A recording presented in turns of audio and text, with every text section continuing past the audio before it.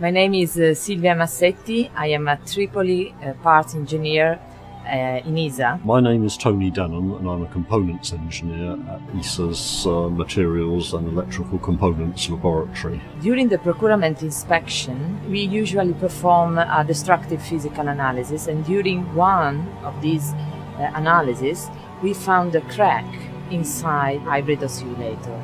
This part was used to provide timing functions for the power control unit. A failure of a crystal oscillator would mean a complete loss of the equipment. The missions that were affected were Small Geo, Ceosat and Bepi Colombo. Any delay would have been a big impact in the overall schedule of the mission.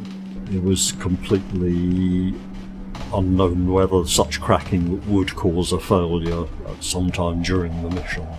The obvious thing to do was to either test it or get better parts. The problem was initially investigated by reconfirming the extent of the cracking with microscopy and X-ray analysis to see if this mattered in the life of the satellite. We identify exactly the same defect that we encountered during the first destructive physical analysis in all the samples that we deleted. Then we selected the worst, and then we submitted them to thermal cycles. The thermal cycling was made with a thermal chamber which was capable of both heating and cooling the part.